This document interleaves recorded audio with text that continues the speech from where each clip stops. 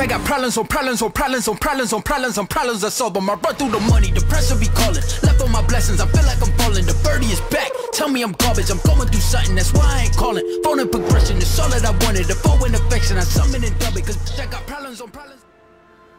What's going on, people? It's the Xbot 448, and guys, this video has been a couple days coming. I know, people who follow my channel, stuff like that, you definitely want to hear what I have to say about the Halo Infinite gameplay reveal, and I am going to go in and let you know what I think about this very quickly. I want to let you know why this game looks the way it looks, and for the most part, it's really weird that even Digital Foundry actually agrees with one of my reasonings here when it comes to this game. Now, for people who don't know, last week on Thursday we got the Xbox Game Showcase where they went in and they showed a bunch of games going to the Series X, and of course, because it's Xbox, also to PC. This game right here will also be available on the Xbox One family of devices as well. And so here we go. What you're seeing right now, the cutscenes, I gotta say, to me they look really good. The pilot looked really weird in the beginning, sitting in the pilot seat, having the kind of like different environmental lighting going through the windows of the cockpit. But I gotta say, all in all, Master Chief, his armor is growing on me. And the reason why I say that is because I'm a big Halo 5 fan. I like the Halo 5 multiplayer. I even like the design of the Forerunner structures, stuff like that. Halo 4, Halo 5, I really got into it. I was really digging the librarian, all that good stuff. But as you can see, Master Chief is going out onto the Halo ring right here. And this is where a lot of people kind of were like, well, that's it. This is pretty much the graphics. Now, first off, to me, I think the environment looks incredible. You saw the little animals running around. There's going to be actual wildlife in these scenarios as well. So as you're fighting the Banished and whatever other enemies there are, you're going to have wildlife that you might have to contend with as well. Of course, what you saw there was kind of like, your little I don't know, Halo bunnies or whatever you want to call them, but I'm pretty sure there's like predatory animals, stuff like that in this world as well, which is definitely going to be interesting. But in terms of how this game looks, and I've been kind of like fighting a battle for years when 343 took over the Halo franchise. They came out with Halo 4. Of course, Halo 5 as well. I've been fighting kind of like a battle within the Halo community. There is a rift between the Halo community when it comes to Halo games, ever since 343 took over. And there's a part of that community that wants old Halo. They want old Halo. And I think a lot of the aesthetics here are 343, that community, that old Halo community, catching the attention of 343 Industries. If you notice, I know a lot of people, talking about the trees and stuff like that. You can definitely see that there is a Halo 1 vibe going on with this game. Now, the funny thing is, throughout this kind of like battle between old school Halo, new school Halo, I kind of looked at it from the old school Halo point as an excuse. I feel like those old school Halo gamers that are like, they don't like running, they don't like clambering, all that good stuff. There were certain strategies in, like, say, Halo 3 that when it comes to the multiplayer, there were certain strategies people got used to using, people really liked using. They liked taking advantage of other people when it came to those strategies. Of course, with Halo 4 and Halo 5 coming out, and especially Halo 5, building up that kind of like speed of the multiplayer, these gamers couldn't use those same strategies anymore, and I think they really got upset, and they started like screaming out for old school Halo. you're getting old school Halo here. You're getting kind of like that sense of exploration that you got from Halo 1. You're definitely getting the aesthetic of Halo 1. So, you know, when it comes to the old school guys, of course, you know, the sprinting and the clambering are still in there, which I still see people complaining about, all right? But when it comes to kind of like the atmosphere, the look, the environment, you can tell 343 definitely listened to the old school Halo player base. Now, when it comes down to it, you know, people are talking about the player models. Of course, Craig, the all-powerful brute named Craig, which has been invading Twitter, probably Facebook as well. I'm really embracing that. I think the Craig memes are absolutely incredible. I'm creating a whole storyline with Craig that he is pretty much the Chuck Norris of the video game industry. I'm having a lot of fun with the whole Craig thing. But when it comes to like the player models, textures, stuff like that, it's funny how Digital Foundry, you know, me and Digital Foundry don't agree on a lot, right? But they came out with a video talking about the lighting in this game, and a lot of the detail that you would see, you know, on the characters, you know, light play on the player model, stuff like that. It looks like this was all made for basically ray tracing, and what you're seeing right now, of course, is not ray tracing.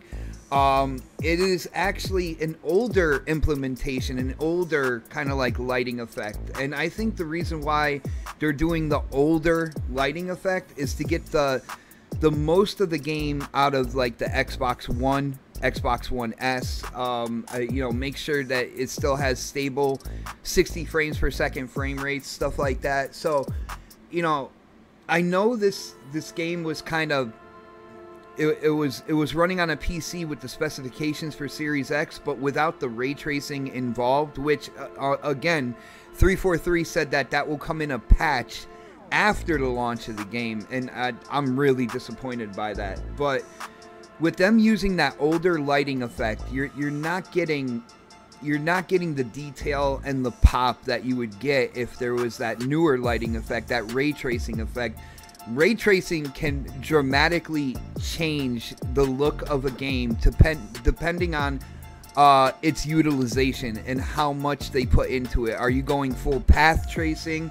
Are you only ray tracing, you know, puddles and reflections? There's many different levels to using ray tracing in a video game, and I feel like when you look at the gameplay that you're seeing here, it's gonna look a lot better with ray tracing. And again, I am completely disappointed that this game is not going to release with that next gen feature.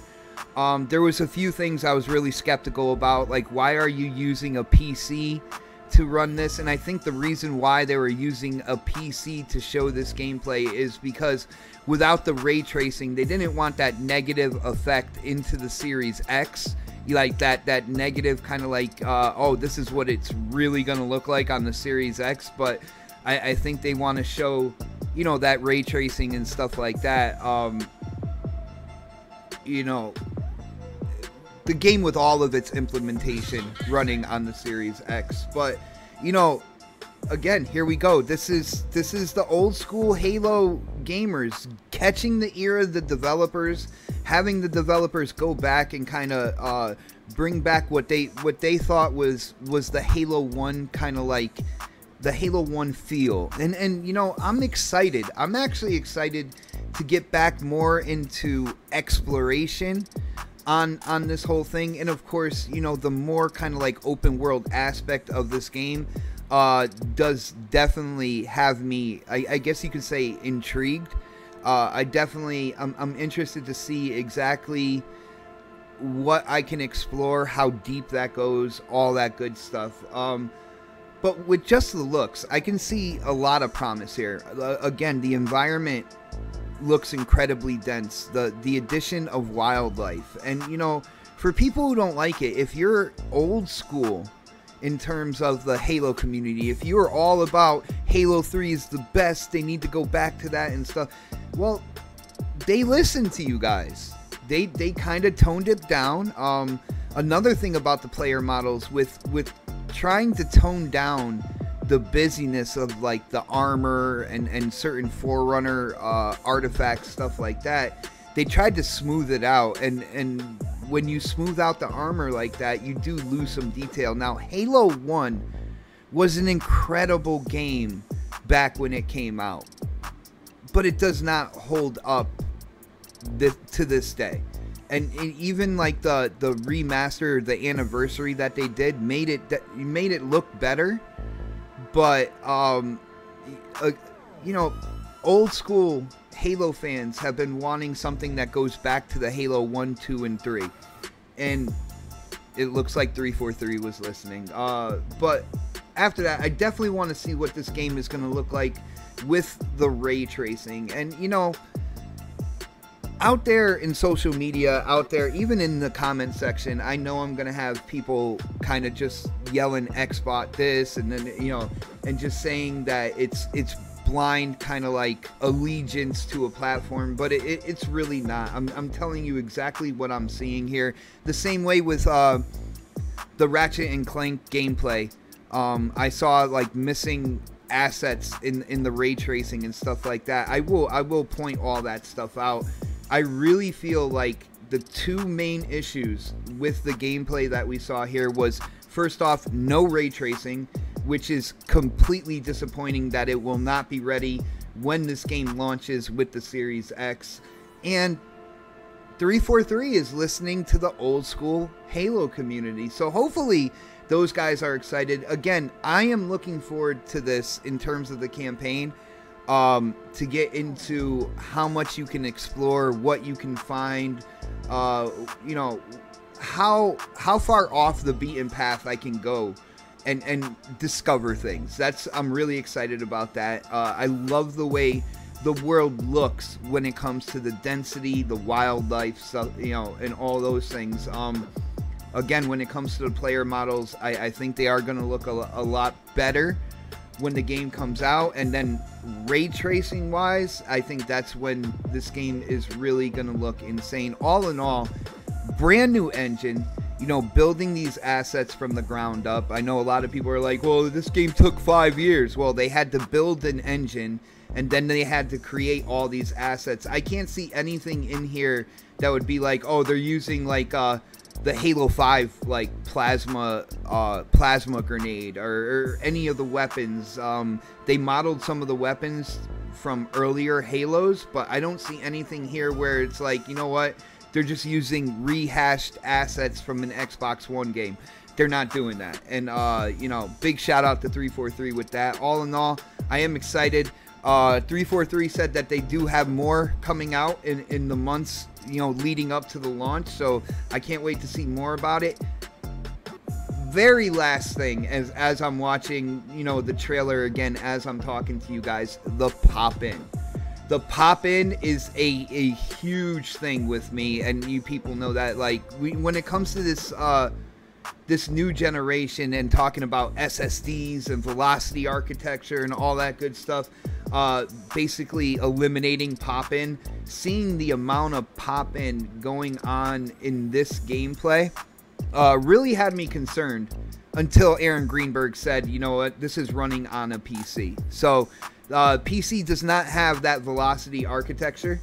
It doesn't have that IO throughput that you know, people talk about, stuff like that. So when it comes to the pop-in, I have to wait and see if they're going to release some gameplay actually running on the Series X, and if it still happens, when I see that, I will go all in on that. But for now, it's running on PC. It's not running on the hardware, the console hardware, so I don't really have too much to say about that yet.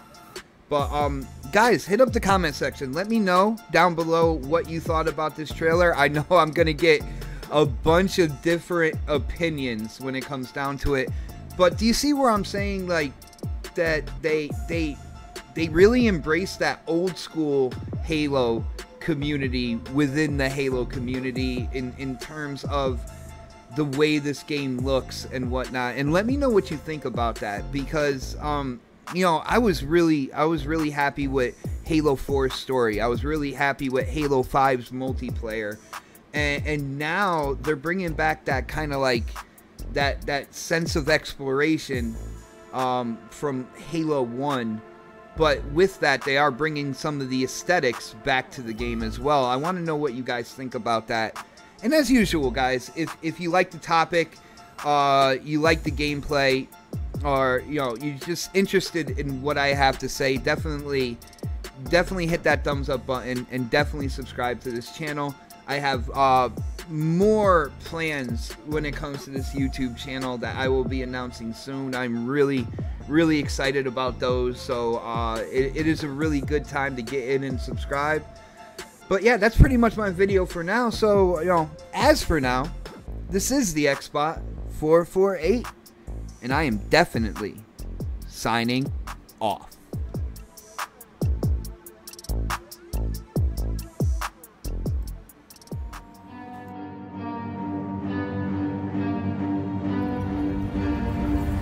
I got problems on problems on problems on problems on problems on problems I solve them. I run through the money, the pressure be calling. Left on my blessings, I feel like I'm falling. The birdie is back, tell me I'm garbage. I'm going through something, that's why I ain't calling. Phone and progression is all that I wanted. The phone and affection, I summon and dub it, cause I got problems on problems.